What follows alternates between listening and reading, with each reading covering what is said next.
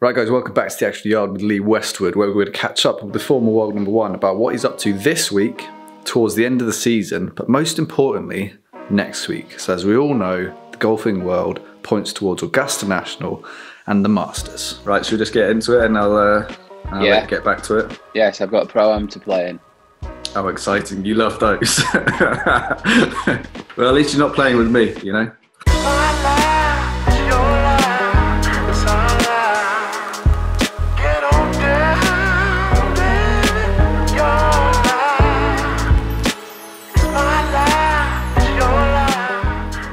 No, actually, I'm playing with somebody interesting today. I'm playing with a fella called Jim Crane, who owns the Houston Astros. All right, cool. Nice guy. Are they baseball? Yes. Yeah, cool. Right, welcome back, Lee. Thank you. You are in Houston, I understand. I am indeed. Ready to tee off tomorrow in the Houston Open? Yes, tomorrow morning, 8:25. Oh, lovely. And you play there every year pretty much, don't you? I've played in it a lot. I haven't played the last couple of years because I haven't been in the Masters, so I haven't come over. Actually, I played in it 2 years ago. I only played one PGA Tour event that year, and I think it might have been this one. So yeah, I've supported it since about 2007-8. So I've enjoyed coming over. It's a different golf course this year, though. I was just about to ask you, does it go back to the same golf course every year? But it did do. Well, it went back to the same facility the first few years, but there's 36 holes at Redstones, and we switched golf courses after about a year, I think. And then this year they've moved into town to a place called Memorial Park, which is basically like 10 minutes from here, right in the middle of town. It's going to be a great venue in years to come when they start letting crowds in again. I think there's 2,500 coming in this week, which is great. They're having Pro-Am. They've had a Pro-Am on Monday, and they're having a Pro-Am today. But when they can allow 25,000 in, it'll be a fantastic venue. It's a municipal course, public course, and the owner of the Houston Astros and Jim Crane and a few other people have put some money in. I think they put somewhere in the region of $35 million into it. Completely overhauled it. Tom Doak's come in and done some changes. I think Brooks Koepka might have helped a little bit with that as well. And it's a really good golf course. It's long. It's very fair. The greens are a lot of good roll-off areas on them. They're firm. It's going to be a tough test this week, I think. Cool. So obviously you've had a pretty busy few weeks on the European Tour as well. You've had a good run of things. You played the Renaissance, Wentworth, Fairmont St Andrews, and then over in Italy you played as well. You've been playing pretty well. I played 4 in a row. Obviously played well in Scotland. Started off fast, shot 62 first round. Yeah. Played well at Wentworth again. Just been having that one round where I've not quite putted well enough, and I've been there or thereabouts, but not quite close enough to put any pressure on. Scotland I played okay. Italy played okay. Just didn't get off to a good enough start, a fast enough start. So I've been shooting, under par. Not quite enough. This will be good this week for me. I think it's the golf course that suits me. Cool. Is 62 your career best, or have you gone lower than that? No, I've shot lower than that. I shot 60 in Thailand. I can't remember what it was now, a few years back, and then followed up with a 64 and had a massive lead. I had a sort of a 9-shot lead, I think, after 2 rounds. Ended up winning by 6 from Charles Schwartzel. And I've shot a few 61s on the European Tour. Quite a lot of 62s. A lot of 63s, so...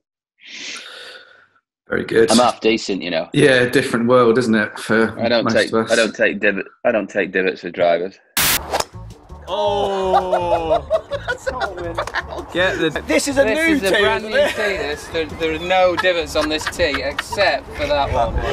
Oh, right. World's first. Right, I don't think I'm ever going to live that down. I wish I'd not been there that day now. Yeah, so do I.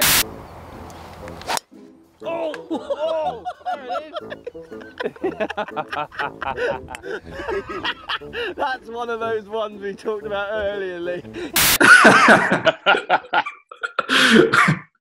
Oh, come on now. A birdie the 17th to win the match. Come on. I've forgotten about that. Yeah.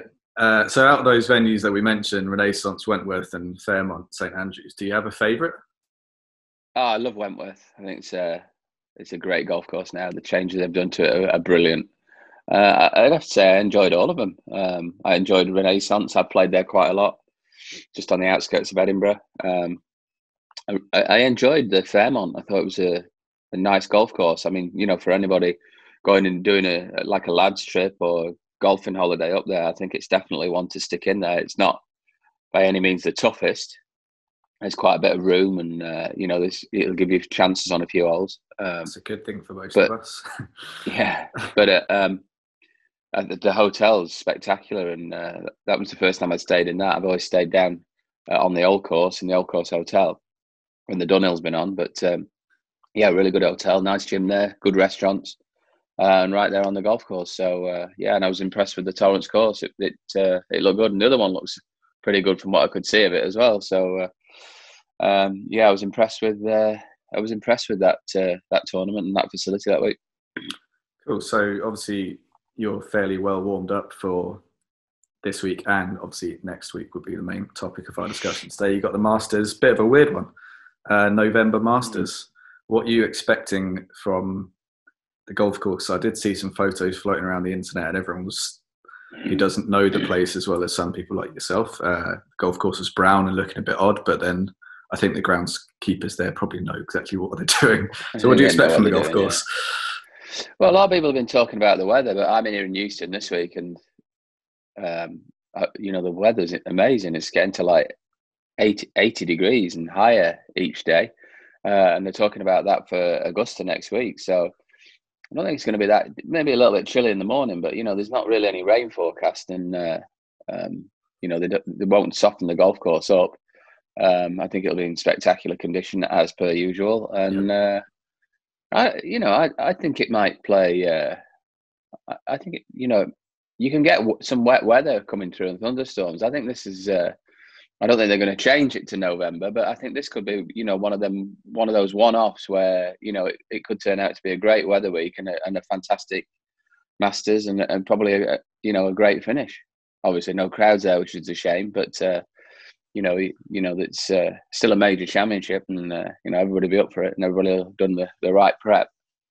Yeah, I guess they're not, as far as I understand, they're not playing the par 3. No. And they've got a couple of other minor differences, but I guess the biggest one is the fact that there aren't going to be any patrons there. Mm-hmm. So you going for your first career major, obviously you've had an amazing career, yet to pop the major cherry, which, everyone knows that. And you're obviously desperate to get one, be the icing on the cake. What do you think? Do you think winning the Masters with no fans there might not detract? You're obviously going to be pumped if you win, but do you think it's going to take away from it a little bit if you do get your first major next week? I don't think so. I think whoever wins it, we really don't focus on the crowds too much. When we're playing in front of them, you can learn a bit from the crowds with the cheers going around the back nine from where things are happening on the golf course. If a charge is happening or anything like that. But when you're actually playing there in front of them, you don't really pay too much attention to it. Fair enough. So what is your first, I've been sent some questions from my colleagues. What's your first ever Masters memory before you started playing there? So these questions from other people, you haven't had to think these exactly, up. Yeah. I'm being really lazy, if I'm going to be honest with you. I guess my first probably watching Jack win in, was it 80? 86? I can't remember. 86, was it? Yeah, that was who won in 80? One. Who won in 85? I was born that year, so I wouldn't know. Oh, it's no good asking you. So probably watching Jack win. Yeah. I mean, holding the putt on 17 and following the putter down the line. Yeah. Cool. So, you've obviously got a really good record at Augusta. You played well there in years gone by. What's the first part of the course, or what's the first tee shot, let's say, or approach shot that maybe gets you sweating a little bit? You just got to start off fast. Yeah, it starts right from the first tee. It's the first hole's not the toughest drive, but it's a tough green to go in there with. And historically, I think it plays one of the hardest holes. When they top them up at the end of the week, I think it's normally in like the top 4 or 5 of the hardest holes. and so you have to come out the gate concentrating and hitting good shots. You try and get it into the fairway. There's a trap on the right, and hit it somewhere up the left-hand side. Try not to go in the left-hand trees, and then you're going in there with I'm normally going in there with sort of a 6 or 7 iron, sometimes an 8, and there's 3 or 4, well, certainly 3 really tough flags on there that they use. Back right, back left that you can't go long on, and front left, which is a killer. It's you're just trying to hit it in a little square area, just long right of that pin. So you do see a lot of people making bogey up that first hole and then trying to birdie the second, the par 5, and get it back. So have you ever played Augusta with a normal golfer, or who's the worst golfer you've ever played the golf course with? I haven't. I've only been there having practice rounds and generally played on my own. I've been up there like a couple of weeks beforehand, but that was pretty pointless because they tinker around with the course and get it so ready for the tournament that, even during the week of the event, the golf course changes significantly from Monday and Tuesday and even Wednesday to Thursday. The firmness of it and the way they cut the fringes and things like that, and speeding the greens up. So I haven't played with any amateurs or anything around there. I've heard some horror stories, obviously, but I was going to say, because I haven't witnessed them firsthand. All right, fair enough. I was going to say we hear it a lot. That I think I remember Darren Clark once saying that a 10 handicapper could tee up on the edge of the putting greens and still not shoot their handicap. Is that? Yeah, it's like no. It's the kind of golf course where I could put you 35, 40 feet from every pin, and you wouldn't be able to get down in 2. So. Yeah, you could literally hit every green and if you were in the wrong place, shoot 90. So I'm shooting 150 roughly. Oh yeah, well if you've been practicing a lot, yeah. Ouch. Do you have a favourite hole at Augusta? Well, I'll start off by saying there's not really a bad one. Yeah. But I think everybody loves 11, 12, 13, that run around the bottom and in the corner there. It's just a great run of holes. 15's great. Try and drive it to the top of the hill, and then looking down there and seeing the green there over the lake, and the 16th in the distance, and there's normally a lot of crowds around there. So that stretch of holes is the 16's a great par 3, I think. Yeah, that's the place I always tell our clients to head to, as from a spectator point of view. Would be that. It's a great place to sort of. If I went and watched, I would sit on 16. Try and see the 15th and the 16th, and you can see a bit of other holes from there. Cool. So this will be your 18th Masters or something like that. Quite a lot of experience there. You don't know, do you? No. Somebody said this will be my 20th the other day. All right. I really don't know. You've completely confused me. I'll sack my researchers then. It's fine. Don't worry about it. Okay. First time was 97. I know that. Yeah. When you head there, presumably you stay in a private house fairly close to the golf course. Do you get up to anything? Obviously, it's a really busy week for you in terms of practicing and playing the course, and you've got commitments with people like us and other sponsors. But do you get up to anything else when you're there, or is it just full focus on the tournament? There's generally, the town sort of taken over by golf fans, so we try and stay away from going out, being hassled at night, and we might have share a chef or something like that, or just something like that. Try and not go out. Yeah, fair enough. So it'll be different this year, though. Obviously, with no fans there, you'll be able to. Yeah, I suppose. So you might go out and explore a few local restaurants this year, then. Yeah, you might see me down at T-Bones 1 or 2 nights. Oh yeah, yes, please. Having a steak. So we obviously send a lot of people over to the Masters each and every year, and lots of them, as you can probably imagine, when the event's finished or before the event, play golf either in the local area or within a few hours' drive. If you were going to do that, where might you head in the States following the Masters if you're going to go and enjoy some casual golf? Well, I've heard Sage Valley near there is very good. I've never played it, but from people's comments about this, it's spectacular. That's if you want somewhere nearby. I've heard next door is very good. The country club, yeah. Yeah. The first time I ever went and played the Masters, I got in a bit early and I went and stayed at Chateau Elan, which is near Atlanta, and spent 3 or 4 days there practicing. which was nice. They held the Gene Sarazen World Open there, and you know, I enjoyed that. But I'm probably the wrong person to ask. You know, generally go in there, go for the big dog. Play Augusta. Yeah, play the one that no one else can play, and then get the hell out of there. yeah. So, but there's so many good golf courses in America. It's you know, in Atlanta, there's, you know, East Lake, Atlanta Athletic Club. There's so many good ones there. So, what have you got coming up following the Masters? You've taken a bit of a break. You've obviously played a lot of golf recently, or have you got more events? I'm playing Houston this week, obviously, and then the Masters next week, and then the RSM in Sea Island the week after. Oh yeah, okay. I'm looking forward to. Harbour Town, yeah, that's a great course. No, it's north of there. It's the Sea Island. It's not. Oh, okay. It's not the.